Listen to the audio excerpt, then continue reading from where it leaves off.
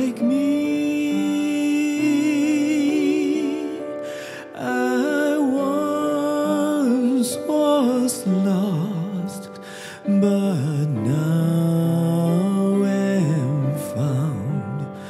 Was blind, but now I see.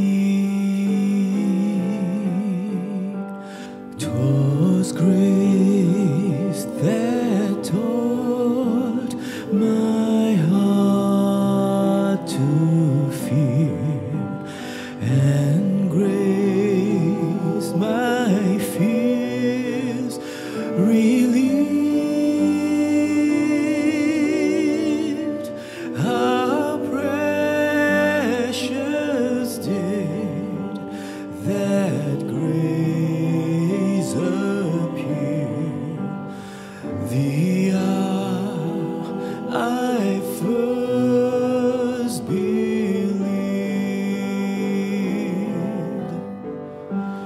When we've been there 10,000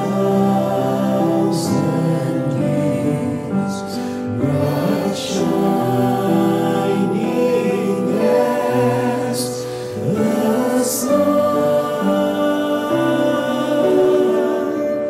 with no less days to sing God's praise than when we first begun.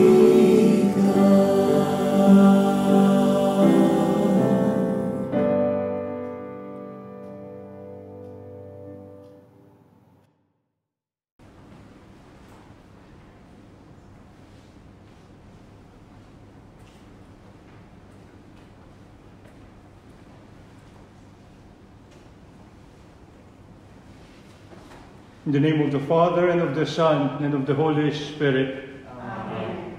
The grace of our Lord Jesus Christ, and the love of God, and the communion of the Holy Spirit be with you all. And with your spirit. Good evening, sisters and brothers. Good evening, Father.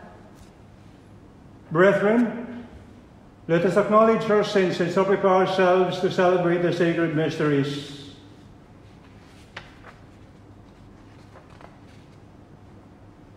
You are sent to heal the contrite of heart. Lord, have mercy. Lord, have mercy. You came to call sinners. Christ, have mercy. Christ, have mercy. You are seated at the right hand of the Father to intercede for us. Lord, have mercy. Lord, have mercy. May Almighty God have mercy on us, forgive us our sins, and bring us to everlasting life. Amen. Let us pray. Listen kindly to our prayers, O Lord, as our faith in your Son, raised from the dead, is deepened. So may our hope of resurrection for our departed servants also find new strength. Through our Lord Jesus Christ, your Son, who lives and reigns with you, in the unity of the Holy Spirit, one God, forever and ever. Amen. A reading from the prophet Isaiah. On this mountain, the Lord of hosts will prepare for all peoples a banquet of rich food. On this mountain, he will remove the mourning veil covering all peoples, and the shroud enwrapping all nations.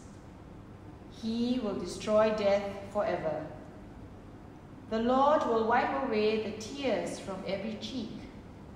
He will take away his people's shame everywhere on earth, for the Lord has said so. That day it will be said, "See, this is our God, in whom we hoped for salvation."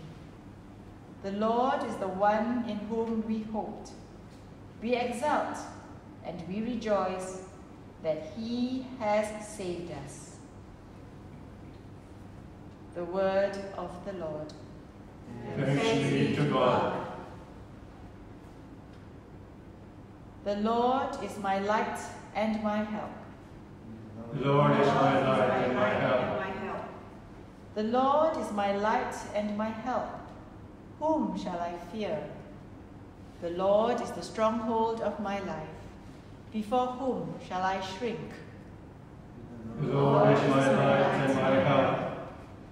There is one thing I ask of the Lord, for this I long, to live in the house of the Lord all the days of my life, to savor the sweetness of the Lord, to behold his temple. The Lord is my light and my help. O Lord, hear my voice when I call. Have mercy and answer. It is your face, O Lord, that I seek. Hide not your face. The Lord is my light and my help. I am sure I shall see the Lord's goodness in the land of the living. Hope in him, hold firm and take heart. Hope in the Lord. The Lord is my light and my help. A reading from the letter of St. Paul to the Romans. Hope is not deceptive, because the love of God has been poured into our hearts by the Holy Spirit, which has been given us. We were still helpless when, at his appointed moment, Christ died for sinful men. It is not easy to die, even for a good man, though, of course, for someone really worthy, a man might be prepared to die. But what proves that God loves us is that Christ died for us while we were still sinners. Having died to make us righteous, is it likely that he would now fail to save us from God's anger? When we were reconciled to God by the death of his Son, we were still enemies. Now that we have been reconciled, surely we must count on being saved by the life of his Son, not merely because we have been reconciled, but because we are filled with joyful trust in God, through our Lord Jesus Christ, through whom we had already gained our reconciliation. The word of the Lord. Thanks be to God. Alleluia, alleluia.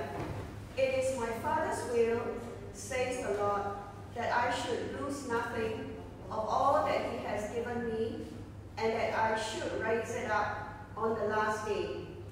Alleluia. The Lord be with you. And with your spirit.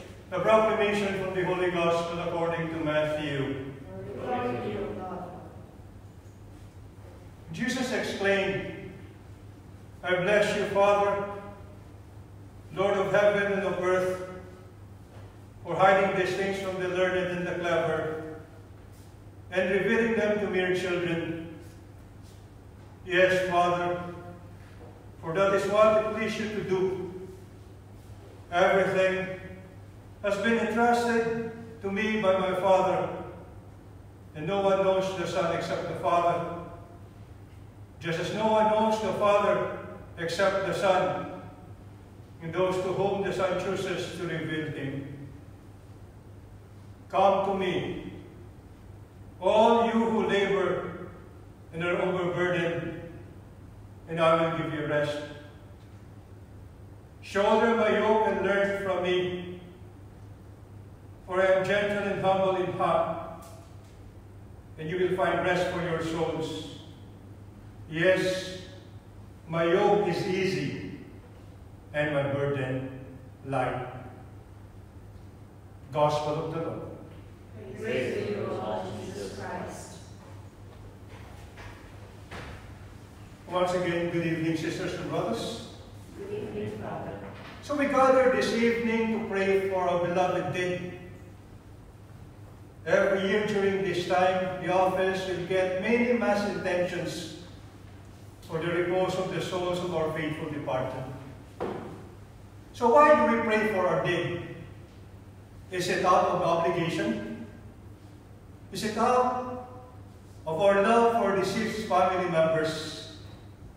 Or is it merely pious comfort for those who grieve? Or is it a proclamation of faith made in love and hope? Last night on All Saints' Day, we dwelt upon those men and women who have given us examples of heroic virtue and gave us clear examples of what holiness looks like, offering us encouragement that all of us can get.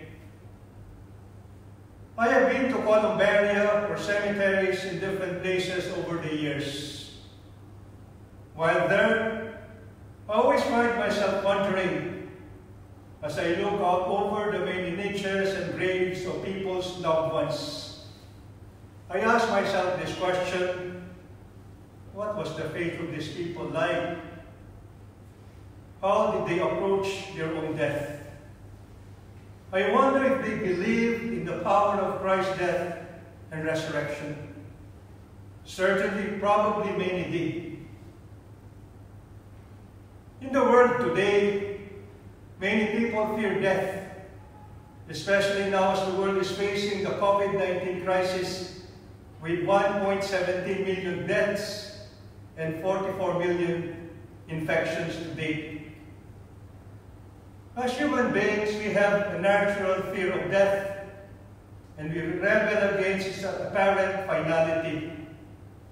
How often have I heard someone say, when having to suffer with some ailment, it beats the alternative, meaning it is better than dying. We would say in response, that's it. People often do not share their faith life with others. It remains personal and private.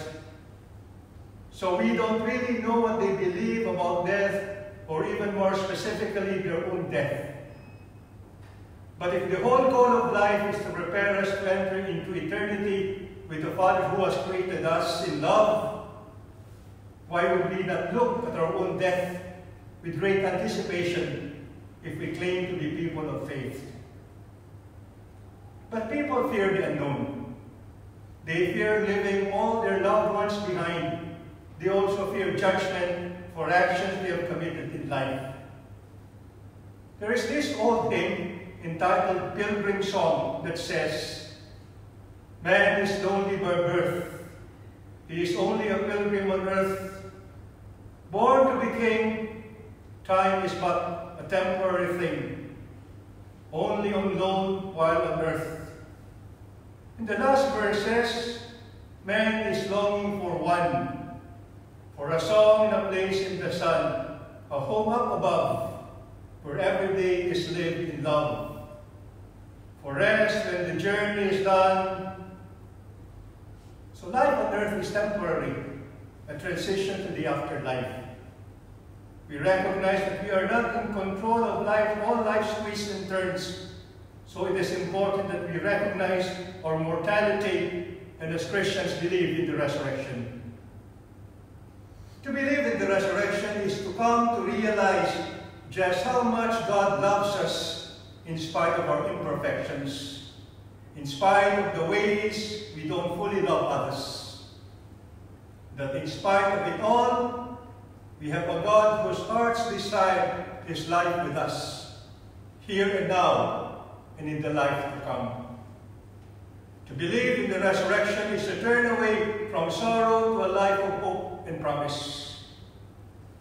St. Pope John Paul II put it in perspective beautifully, and I quote him, "If you know the eternal love who created you, you also know that there is an immortal soul within you. There are various seasons in life.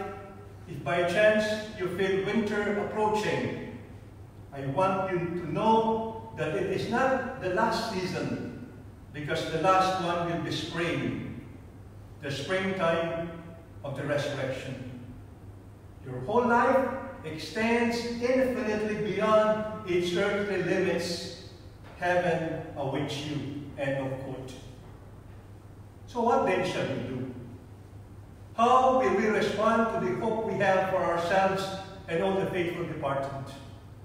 I propose two things. One is to live our life to the full, knowing that we are just pilgrims here on earth. Do acts of kindness as we will never pass this way again. We will take advantage of every opportunity to be of service to one another, to touch each other's lives, to manifest God's love to people around us, to remember that we are brothers and sisters in Christ, and we help each other in carrying life's burdens together.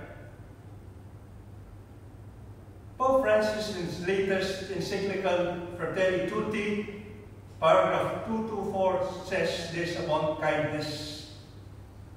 Kindness frees us from the cruelty that at times infects human relationships, from the anxiety that prevents us from thinking of others, from the frantic flurry of activity that forgets that others also have a right to be happy. End of quote.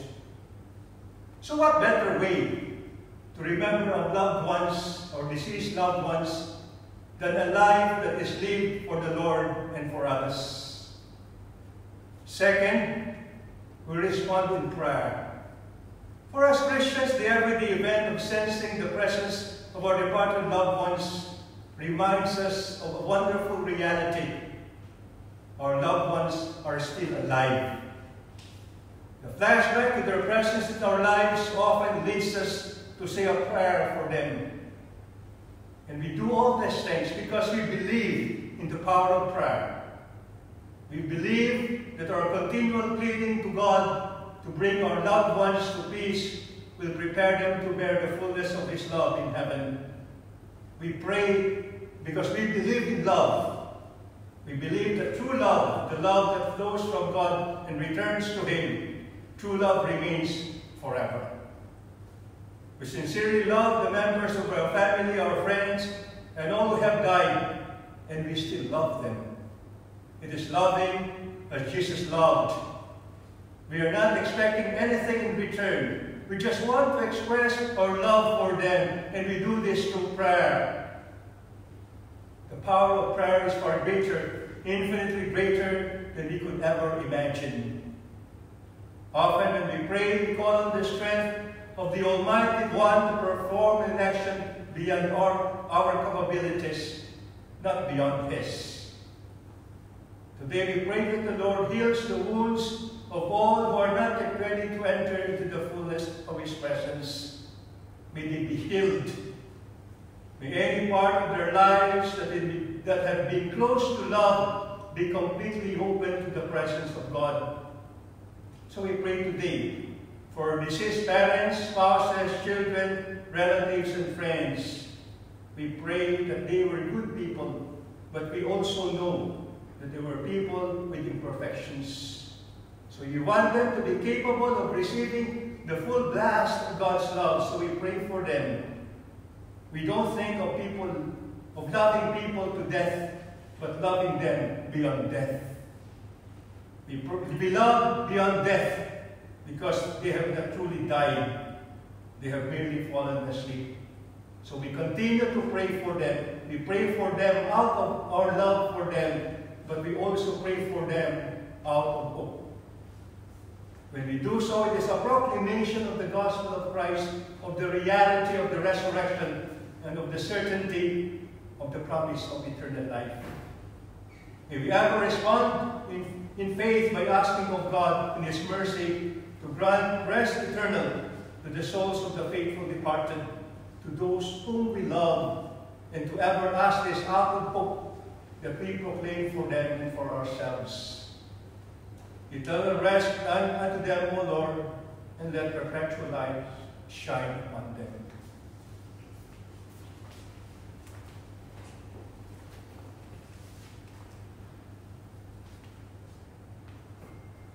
Today, as we remember our departed loved ones, we draw strength and comfort from our relationship with our Lord and Savior, who invites all who are tired and overburdened to come to Him with the promise of rest in faith and joyful hope. We pray that they have been raised from the dead. For the Church, that those in bereavement may find renewed strength from God's Word, peace from His presence, and healing from His love. We pray to the Lord. Lord, grant us your eternal salvation.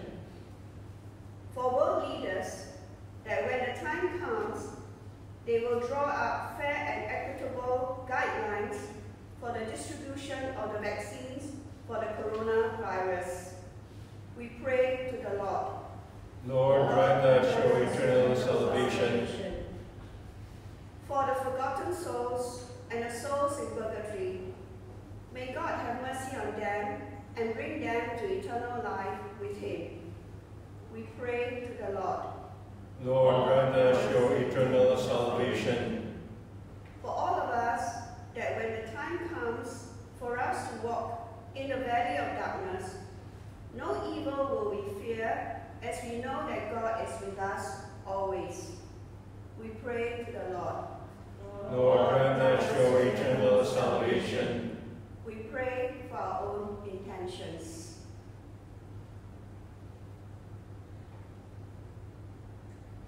We pray to the Lord. Lord, grant us your eternal salvation. Heavenly Father, may we be steadfast in our belief that your Son is our resurrection and our life, and that when the earthly journey ends, we will be received into your kingdom. We ask this through Christ our Lord. Amen.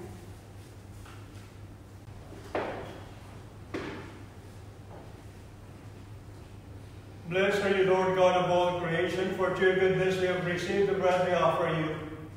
Fruit of the earth and work of human hands, become for us the bread of life. Blessed be God forever.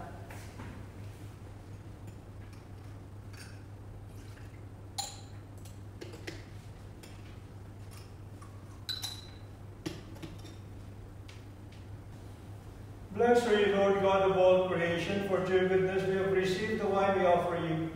Fruit of the divine work of human hands, become our spiritual drink. Blessed be God forever.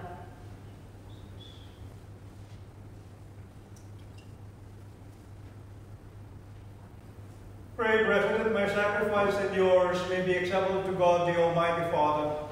May God accept the sacrifice in your hands, for the praise and glory of his name, for our good and the good of all his holy church. Look favorably on our offerings, O Lord, so that your departed servants may be taken up into glory with your Son, in whose great mystery of love we are all united, who lives and reigns forever and ever. Amen. The Lord be with you. And with your spirit. Lift up your hearts. Lift them up to the Lord. Let us give thanks to the Lord our God. It is right and just. It is truly right and just, our duty and our salvation, always and everywhere to give you thanks, Lord, Holy Father, Almighty and eternal God, through Christ our Lord. For as one alone he accepted death, so that we might all escape from dying. As one man he chose to die, so that in your sight we all might live forever.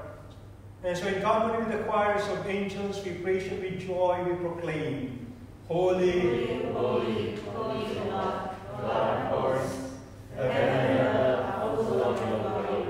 Hosanna in the highest. Blessed is he who comes in the name of the Lord. Hosanna in the highest. you're indeed holy, O Lord, and all you have created, and rightly gives you praise.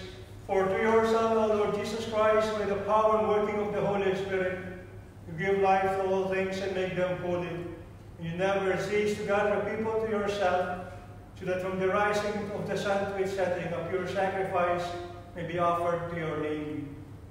Therefore, Lord, we humbly implore you by the same Spirit, graciously make holy this day to brought to you for consecration, that they may become the body and blood of your Son, our Lord Jesus Christ. Let us command we celebrate these mysteries. For on the night he was betrayed, he himself took bread, and giving thanks and a blessing, broke the bread, and gave it to his disciples, saying, take this, all of you, and eat of it, for this is my body, which will be given up for you.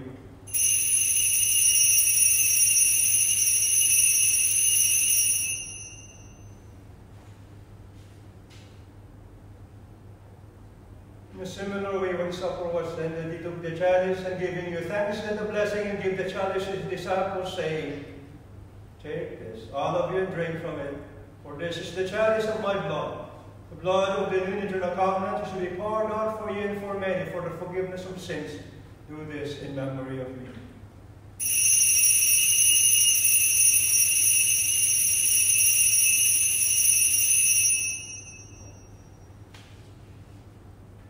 The mystery of faith. We proclaim your death, O Lord, and profess your resurrection until you come again. Therefore, Lord, as we celebrate the memory of the saving passion of your Son, his wondrous resurrection and ascension into heaven, and as we look forward to his second coming, we offer you thanksgiving this holy living sacrifice. Look, we pray, upon the oblation of your church, recognizing the sacrificial victim who is that you will to reconcile us to yourself. Grant that we are nourished with the body and blood of your Son and filled with his Holy Spirit, may become one body, one spirit in Christ. May you make of us an eternal offering to you, so that we may obtain an inheritance with your elect, especially the most blessed Virgin Mary, Mother of God, with blessed Joseph, her spouse, to blessed Apostle glorious martyrs, with Saint Teresa, with all the saints, and whose continued intercession in your presence we rely for unfailing help. With the sacrifice of our reconciliation, we pray, O Lord, advance the peace and salvation of all the world. Be pleased to confirm in faith and charity your pilgrim church on earth, with your servant Francis of Pope and William of Bishop, the order of bishops, all the clergy and the entire people you have gained for your own. Listen graciously to the prayers of this family whom we have summoned before you. Your compassionate and merciful Father, gathered to yourself all your children scattered throughout the world. To our departed brothers and sisters, and to all who are pleasing to you at their passing from this life, give kind admittance to your kingdom. There we hope to enjoy forever the fullness of your glory, through Christ our Lord, through whom you bestow on the world all that is good. Through him, and with him, and in him, O God, Almighty Father, in the unity of the Holy Spirit, all glory and honor is yours forever and ever. Amen. The Savior's command, informed by divine teaching, we dare to say, Our Father, who art in heaven, hallowed be thy name.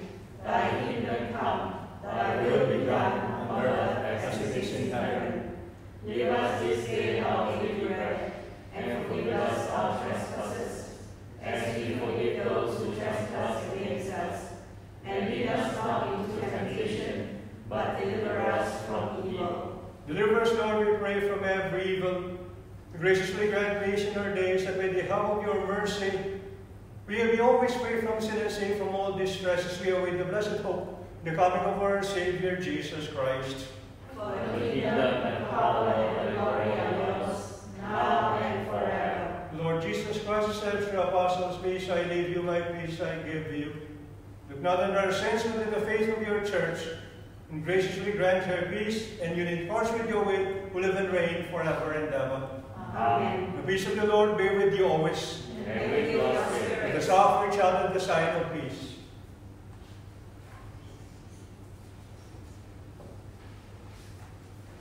Lamb of God, You take away the sins of the world, have mercy on us. Lamb of God, you take away the sins of the world, have mercy on us. Lamb of God, you take away the sins of the world, grant us peace.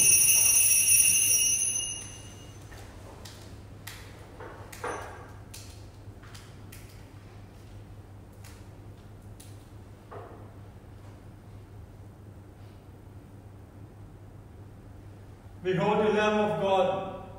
Behold him who takes away the sins of the world. Blessed are those called to the supper of the Lamb. Lord, I am not worthy that you should enter under my roof, but only say the word, and my soul shall be healed.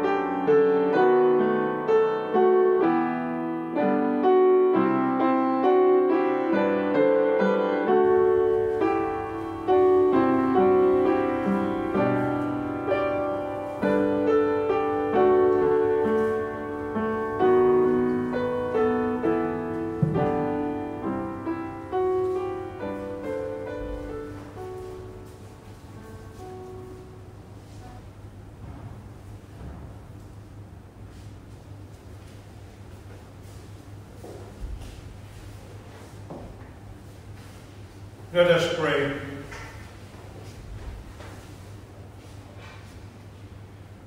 Grant, we pray, O Lord, that your departed servants, for whom we have celebrated this Paschal Sacrament, may pass over to a dwelling place of light and peace through Christ our Lord.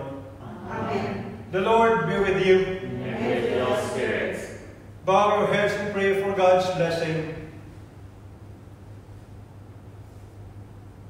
May the God of all consolation bless you, for in his unfathomable goodness he created the human race, and in the resurrection of his only begotten Son, he has given believers the hope of rising again. Amen. Amen. To us who are alive, may God grant pardon for our sins, and to all the dead, a place of light and peace.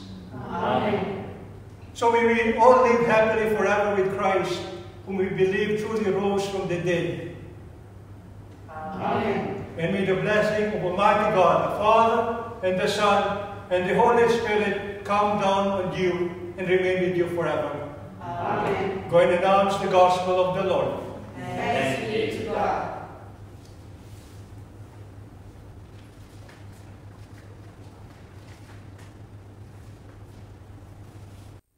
Now the prayer and blessing of the Columbarium. My brothers and sisters in Christ, a common Christian concern has brought us together to bless the memorial gardens where the ashes of our loved ones are enshrined, awaiting the dawn of the Lord's coming in glory. We raise our hearts from earth to heaven and look to Christ, who suffered and rose again for our salvation. He has commanded that we keep watch for his coming and has promised to meet us when we rise again. Let us pray. God of all consolation, our bodies return to the dust from which they were shaped. In your way of mercy, you have turned this condition of darkness and death into a proof of your loving care. You willed that your own Son be laid to rest in a new tomb, so that he might rise from it, the victor over death, and offer us the pledge of our own salvation. Grant that this memorial gardens, placed under the sign of the cross, may, by the power of your blessing, be a place of rest and hope. May the ashes enshrined here rest in your peace and rise immortal at the coming of your Son. May this place be a comfort to the living, a sign of their hope for an ending life. May prayers be offered here for those who sleep in Christ, and in praise of your mercy, we ask this through Christ our Lord. Amen.